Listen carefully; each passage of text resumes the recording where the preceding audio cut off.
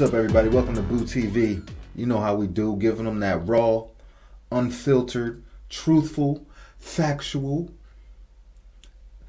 basketball, knowledge,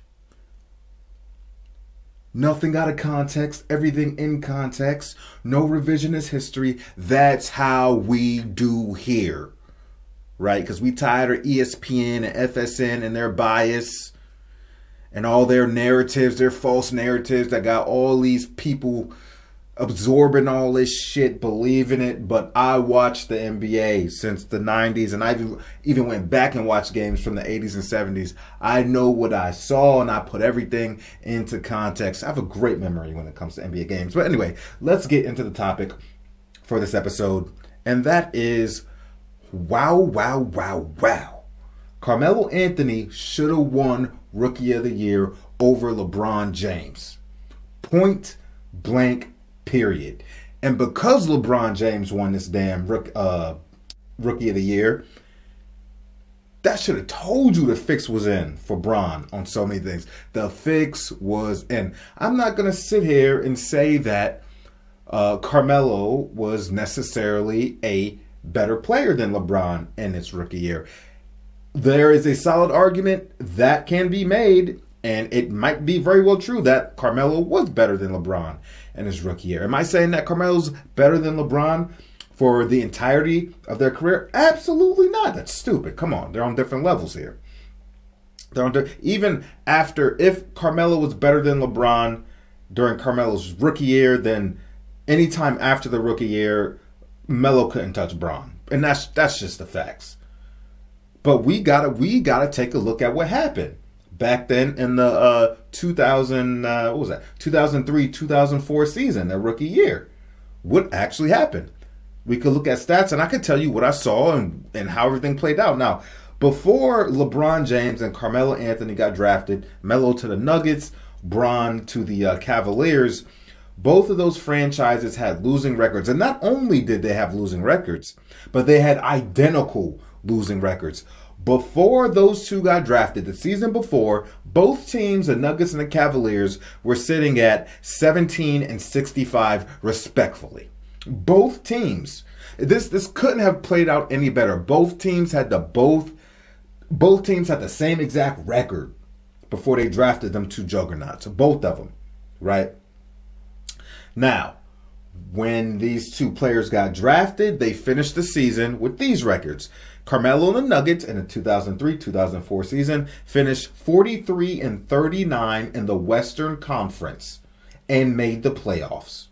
Right? The Cleveland Cavaliers finished 35 and 47 in the Eastern Conference and missed the playoffs. Now, isn't this whole thing with the Rookie of the Year and the MVPs is that the panelists, whoever's judging, and I know the panels have changed over the years, but regardless, don't they recognize winning as part of these trophies? To a lesser degree, the Rookie of the Year, not as much as MVP, because most rookies don't get drafted on winning teams. And most rookies don't make the playoffs, so usually it's a losing team. But when you do have a rookie like Carmelo Anthony that got drafted on that team and led that team into the playoffs in a much more difficult Western Conference back then. We all know how lopsided the Western Conference was compared to the East after Michael Jordan retired. We all know how lopsided it was. And Melo was able to bring these boys to the playoffs in the West.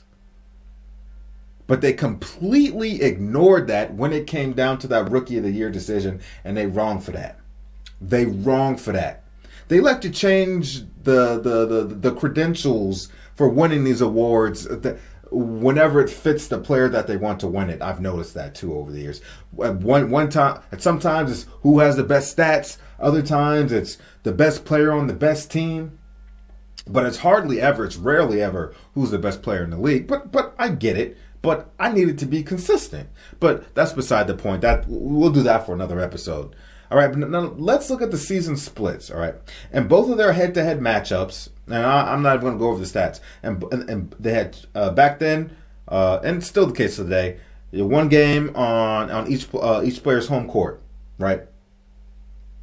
Carmelo won both of those meetings in Cleveland and in Denver. Not only did he win both of those meetings, he outperformed LeBron in both of those head-to-head matchups. Okay, now their first matchup, they both played pretty poorly. I think LeBron had like 7 points, shot like 20-something% from the field. Melo was a little bit better. Still a poor performance, but still outperformed LeBron. And then in their second matchup in Denver, it wasn't even close. Bron had a bad game, and I think Carmelo dropped like 26, 28 points, something like that. So it wasn't even close. Now let's look at their stats for that season. All right, I got them right here. Carmelo Anthony, points per game, 21. LeBron James, points per game, 20. Actually, before I even go into the points, Carmelo Anthony, minutes per game, 36.5. LeBron James, 39.5. So LeBron was playing more minutes than Melo. He had more opportunity to fill the box score up. But did he? Did he? All right, Melo, points per game, like I said, 21. LeBron James, points per game, 20.9. Technically, Melo scored more points, but, I mean, we're 0.1, whatever, right? Rebounds per game, Carmelo Anthony, 6.1. LeBron James, 5.5. Assists per game, 2.8. LeBron James, 5.9. Steals per game, 1.2. Carmelo, 1.6. Bron. Blocks per game, 0.5. Melo, 0.7. Bron. Turnovers per game, 3 for Melo, 3.5 for Bron. Field goal percentage, a 42.6 for Melo and 41.7 for Bron. Three-point percentage, 32.2 for Melo, 29.0 for Bron. Free throw percentage, 77.7 for Melo, 75.4 for Bron. Melo had more points overall. Melo had more rebounds overall. Bron had more assists, steals, and blocks. All right. So when you look at the numbers, LeBron outperformed Melo in some categories, and Melo outperformed Bron in some categories. Now I'm not going to sit here and get in a debate over which one is more important. Obviously, Melo won all the scoring stats, percentage-wise, accuracy, efficiency, and Melo had a better plus-minus. For those of you that are in the plus-minus, Melo had a better plus-minus than LeBron James as well. I don't put too much stock in the plus-minus, but the only time I tend to bring plus-minus up is when people like to bring it up and then don't like to bring it up when it fits their narrative. That's when I have a problem with plus-minus. When you want to bring it up when it fits your narrative, but ignore it when it doesn't fit your narrative. Let's be consistent here, people. But I'm not a big fan of it. Either way. Right? Melo beat him in all the scoring stats, totals and percentages, accuracy, efficiency. And LeBron got him in assists and blocks and steals. But the discrepancy was marginal in some of these. So if you want to say that based on the stats here, and points, rebounds, assists, Melo takes those 2 out of 3. You can make that argument. The blocks, they were both under 1 block a game, and they were both under 1 steal a game. So, I mean, no, I take that back. They were both over 1 steal a game, but LeBron had 0.4 more. But when I look at these stats, I think Carmelo Anthony, in less minutes, did more and overall had better stats. But even if you wanted to say, let's just call it even on the stats, Melo beat him in both head-to-head matchups. Melo made the playoffs in the Western Conference. You tell me, and I'm not saying he was a better player than LeBron James, but in their rookie year, he very well could have been. There is an argument to be made that Melo was better than LeBron in his rookie year. But I don't think there's any argument after that rookie year that LeBron was far better than Melo or better than Melo for the rest of their careers. But that first year, that rookie year, and I get it. LeBron James was still a teenager. Melo had already done some time at Syracuse, and was a little bit older. I get it. I get it.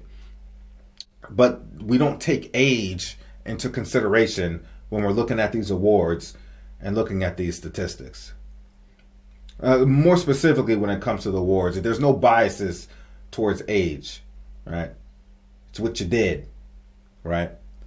So, with that being said, let me know what you think. Let me know what you think. Do you think that Carmelo Anthony deserved that that award over LeBron James. Should Melo had been the Rookie of the Year, I think the fix was in. I definitely think that was Melo's award, and LeBron stole on that. The league stole on that. They wanted to get that thing to the king. They wanted to get that thing to the chosen one. They knew exactly what they was doing.